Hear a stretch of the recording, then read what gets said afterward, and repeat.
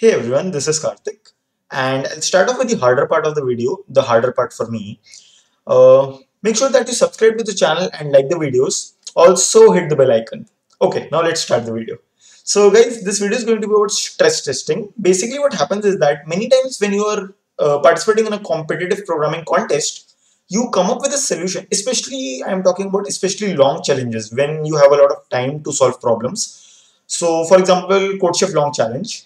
Let's say you are participating and you see that the smaller test set is for 30 points and you come up with a solution, maybe big of n squared, and it passes. You are very happy, but you know that it is not going to pass for the 100-point set. So you do some calculations, some manipulations, and you come up with an big of n algorithm to basically solve the problem. You're like, okay, now I'm happy this ON solution is going to solve the problem. You are almost sure this will solve it. However, what happens is that one of the corner cases fails and you get 0 points, of course. So what happens in these type of cases is that you go to your friends and you ask for test cases, which is against the rules. Let me tell you guys, it is completely against the rules. Please don't do that. Now here is what stress testing can do and how it will help you to find those test cases and basically help you get 100 points on a problem, given that there was an implementation bug and not a bug in your optimized logic. Because if there is a bug in the logic overall, if your logic is incorrect, probably you need to think more in that direction. But if there is an implementation bug or some corner case that you missed, stress testing is something that will definitely help you. All you need to have is one brute force solution, one optimal solution that is having some problem. I'm assuming that your brute force solution is perfect. And then you need a test case generator that can generate random test cases to test both your brute force and optimized solution against. So here is a template that you can basically use to find out what is the corner case that your code might have missed. And make sure that you like the video, of course. Do I actually need to keep saying that again and again, or are you guys actually doing it on your own without me saying that? Guys, make sure that you subscribe to this channel and share it with friends.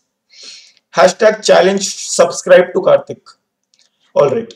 Now you have this particular template that can be used to stress test solutions.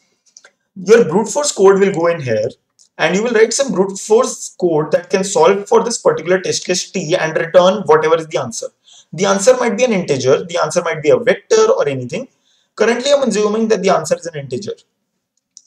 Now this is your optimized solution. Your optimized code will go in here that was having some corner case issue, and it will also solve for the test case T.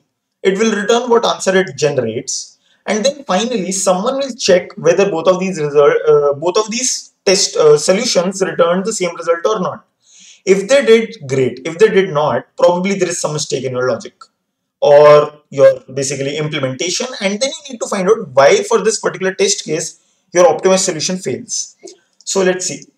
Let me take this example. You need to find the sum of the series a plus b plus a plus 2d, and there are n number of terms in this series. Let's say that I'm currently in my 9th standard. I know C++ because you know I went where.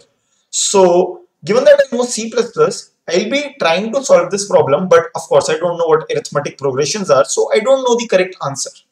So I wrote this code which was basically a brute force. It would iterate from first term till the nth term and add them together and return the answer here. So this was return correct answer. Alright. This will return the correct answer, of course.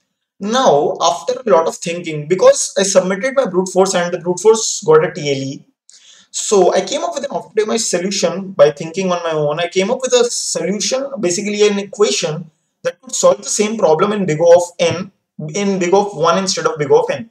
So I'll be like, okay, return some, return optimal but incorrect answer, right?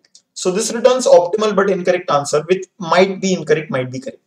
So let's see what happens is that this particular structured test case, you need to have three things. Basically in input, you will get the first term, the common difference, and the number of terms. So you can have, okay, integer a, the first term, n number of terms, and d, the common difference. You will be giving this to the brute force solution and the optimized solution, both of them. How do you generate a test case in this particular case? You need a random number generator. This particular function generates a random number between a and b. Okay.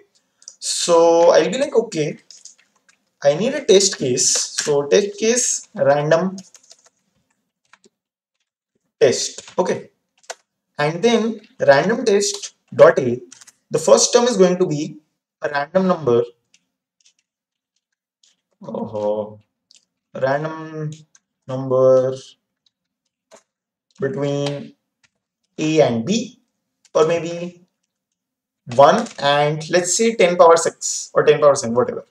We generate a random number in this particular range for the first term. Similarly, we can do the same for the number of terms and the common difference. In fact, for common difference, let's take it as between minus 10 power 5 and 10 power 5 or 10 power 6, right? And I can return this test case once I've generated it. Return random test, right? So this is your test case generator, and you could basically build this function for any of the problems that you are trying to debug. Now, both of these will be sent this particular test case, and the solutions will be matched. So you need a matcher, basically, something that compares these. Void matcher or void debugger, kind of something kind of that, right? It's not actually a debugger, but anyway, you'll be like, okay, integer answer1 equals to brute force. First of all, you generate your test case. So test case random equal to generate test case, uh,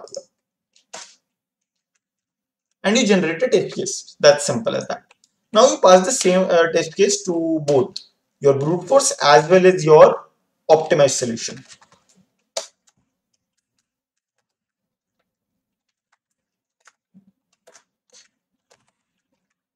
Yep. And we're done. Basically, now you have answer 1 and answer 2. You see if the both of these match. If they do, great. So if answer 1 equals to answer 2, that means your solution, your optimized solution will pass this test case. So you're happy about that. In that case, do nothing. If this is not true, then print the test case for which you are failing.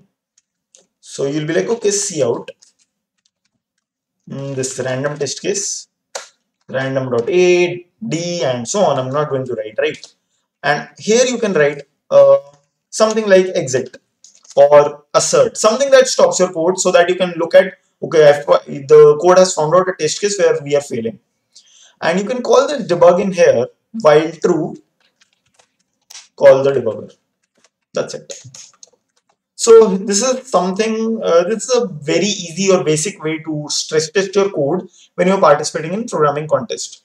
If you guys found the video helpful in any way, then make sure that you like to the video and subscribe to the channel. Bye. Wait, bye. Bye.